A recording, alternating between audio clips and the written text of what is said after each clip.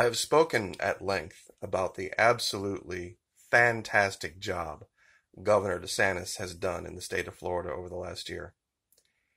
He has put on a clinic in good governance, how you deal with the media, and being able to keep a cool, clear, calm head, looking through all of the hype, and making good decisions for the people of this state.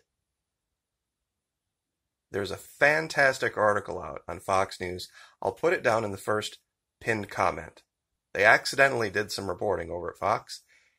A woman from New York visited Florida and could not believe how different it was than what she had read in the media up there. She had thought we weren't taking the virus seriously. We do take it seriously when we need to take it seriously. She talked about seeing playgrounds with kids not wearing masks and smiling and playing. You see, we focus on those most at risk, those in the nursing homes, the elderly. And as a result, we have 50% fewer deaths than New York when we have 2 million more people than they do. And that's just fact. But today's video wasn't really about that. It's about something that I have been remiss in reporting. And it has to do with an entirely different topic. It has to do with our lieutenant governor. Her name is Jeanette Nunez. And quietly, behind the scenes, she has been doing some very, very important work for the United States Space Force.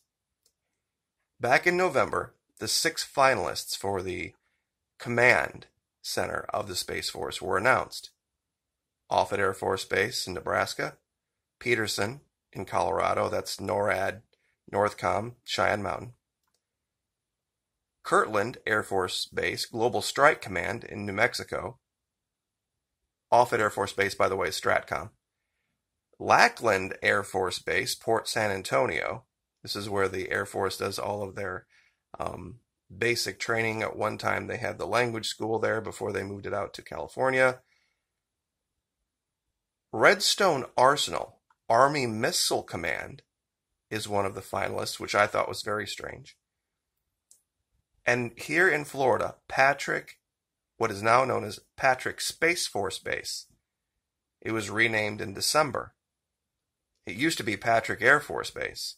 It's just south of Cape Canaveral, Cocoa Beach, that region. Now, to my mind, looking at all 6 of these locations, this is the clear front runner for that command. We already have Southcom down here, 2 other military commands down here. It would be a great fit. It would be a great fit. But in my research, I've found some very strange things about these other locations that I don't think a lot of people have known. Here's the announcement here. Pentagon announces 6 finalists as locations for U.S. Space Command headquarters. Pentagon narrowed its choices. Remaining candidates, we've covered that. It'll be called Spacecom. Department of the Air Force evaluated each location, will now conduct both virtual and on-site visits at each candidate. They are supposed to announce it, what they said, early 2021. Well, here we are, early 2021.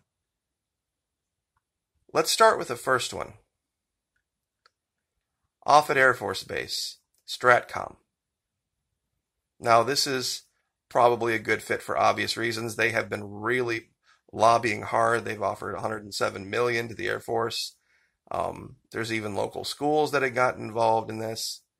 It has a very interesting history. Strategic Air Command. At 1 minute past midnight on 9 November 1948, Offutt gained international prominence when it became the host for headquarters Stratcom, which was moved to Andrews.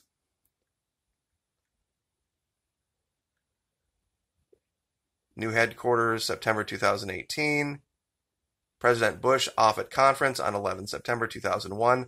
I think that's this place's big claim to fame. Now, this is their logo right here on the right. Nothing weird, nothing out of the ordinary. But as we go through these logos, one of them is going to show something that is going to make a lot of people sit up and go, wait a minute, what does that have to do with the Air Force or space? So that's Offutt. The next one is Kirtland. Okay, this is Global Strike Command. This is the Air Force base that was part of the Manhattan Project. There were at one time 3,000 nuclear weapons located underneath Kirtland, stored here. Very spooky base. It's way out in the middle of nowhere. So all sorts of clandestine things could happen here. It's not too far away from a military intelligence command down Fort Huachuca. I will give you, of course, all of these links, and you can read what they did during World War II, what they were part of, bomber training. But they're basically the story of the Manhattan Project, atomic weapons development, nuclear weapons development.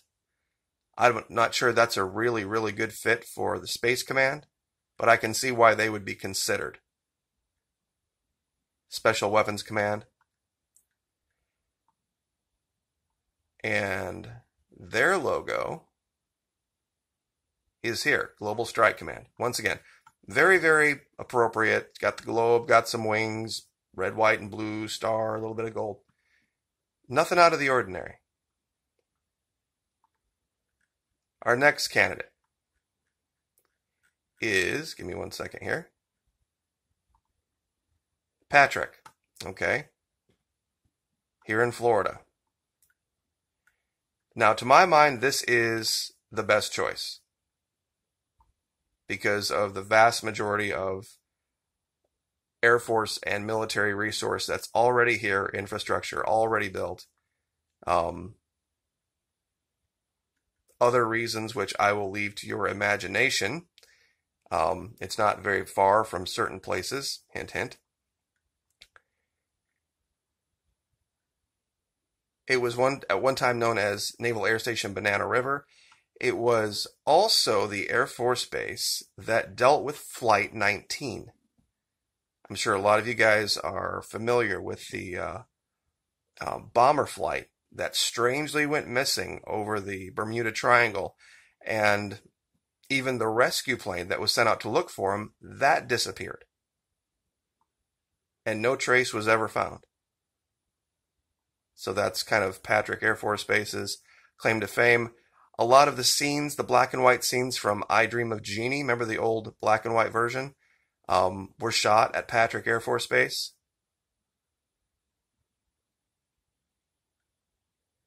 But it's strategically probably the best choice. And this is the logo. 45th Space Wing. Now, are you guys ready to have your minds blown? I was looking through this, and Redstone Arsenal is Army Missile Command, so I can see why they might be considered. Probably not going to be chosen, but there is an argument to be made. AFISRA, Air Force Intelligence Surveillance Reconnaissance at Lackland. Lackland was kind of in San Antonio, kind of a hodgepodge of parts of Kelly Air Force Base, Security Hill, all got kind of conglomerated together into what we now know as Lackland Air Force Base. But here's the one that's going to blow your mind. And I saved it for last just for this reason. Peterson Air Force Base, the headquarters of NORAD Northcom. Now, you're thinking of a logo, you're thinking up, some great way to represent the Air Force. Check out their logo, guys.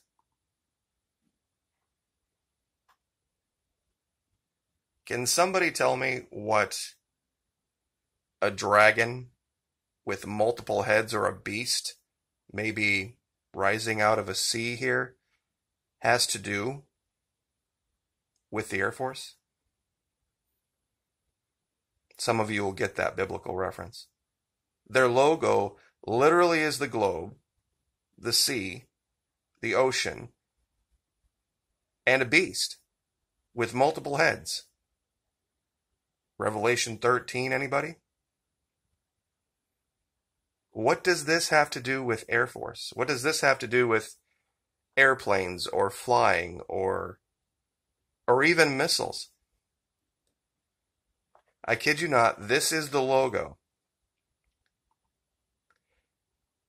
for Peterson Shriver Garrison